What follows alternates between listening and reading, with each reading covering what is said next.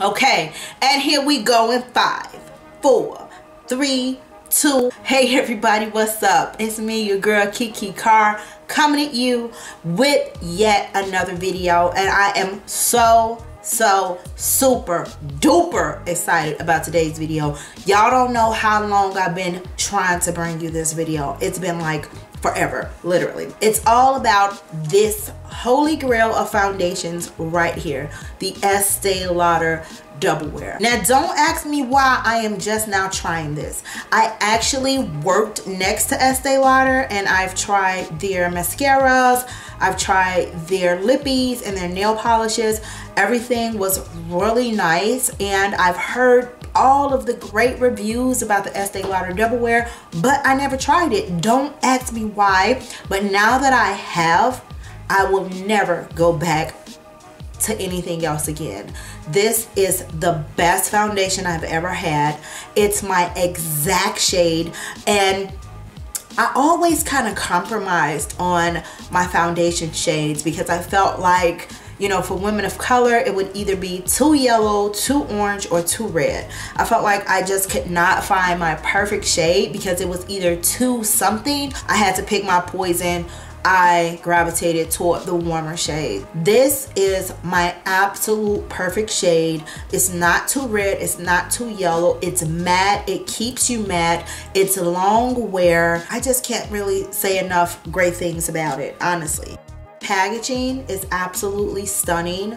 I mean, look at the packaging. I love anything dripped in gold. This is very sophisticated looking, and I would not have thought a color like this would look good on me. I would think that this was too light for me and that it wouldn't match, but it honestly, it's the perfect shade. The name of it is Rich Chestnut, and that's not a name that I ever would have picked out of my foundations. I like never would have got anything that said that. I always got things that said chocolate and cocoa and beautiful brown and bronze. And the only con I've heard about the Estee Lauder Double Wear is that it doesn't come with a pump, but hey, guess what? I don't care about that. I solved that problem. I just ordered the MAC foundation pump and it works perfectly. So this is the MAC foundation pump. This is the packaging that it comes in. This is how the pump looks. It is a self-capping pump, which means that it locks when you just like turn the nozzle. So this is locked position and this is the open position, and you just take your pump, just plop it right into the foundation.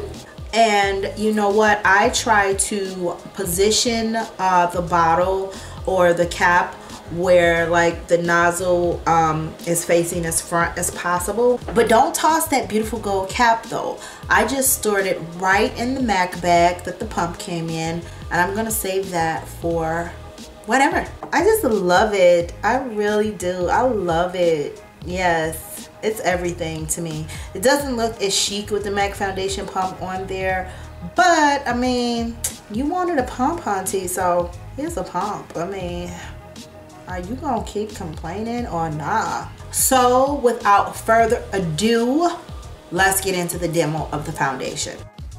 So here I am, fresh faced on another day, and I'm starting with moisturized skin as usual.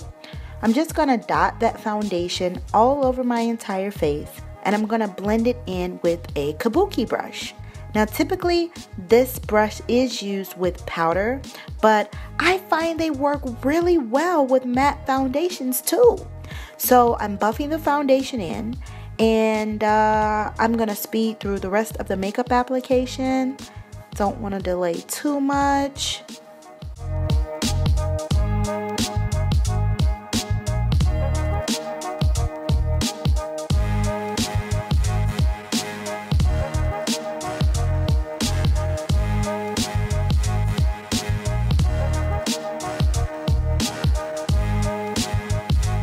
And voila, there it is.